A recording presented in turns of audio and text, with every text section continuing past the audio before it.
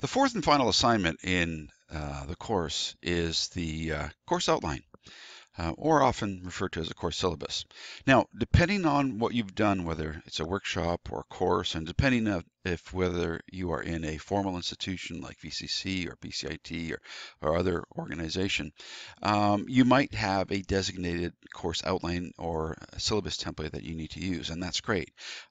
This is another area of the course where the document you create is going to be dependent upon the course that you've built and your circumstances. And so there's a great degree of flexibility within this assignment. So if you are in a situation where you have to use a template, well, then we ask you to use that template. And then in the rationale section, which is the 4B part of the outline assignment, you point to the justification for using that template and so on and so forth. So the template or the course outline that you're creating is really going to be unique to your circumstances, and it might just be a brochure. It could be a one-page brochure if you're putting on a workshop for your intended audience. So again, it really depends on what you're doing. The key thing is that you justify it. Within the course readings, we have a list of items within the assignment that you do need to include. So make sure you take a look at the course reading and identify those key components. There's they're key bits of information that is going to be really important to your learner.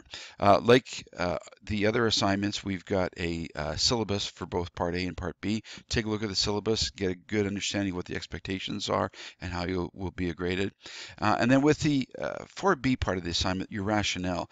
Again, you've got to provide the reasons why you've chosen an outline or a brochure or a booklet or used an institutional template. So you justify that. You also provide the reasons for your choices related to what you've included in the outline, the format, activities, schedule, assessment, evaluation activities, whatever the case may be.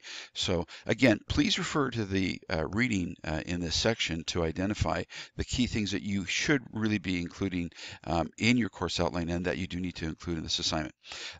Both parts of the assignment are due at the end of week 9.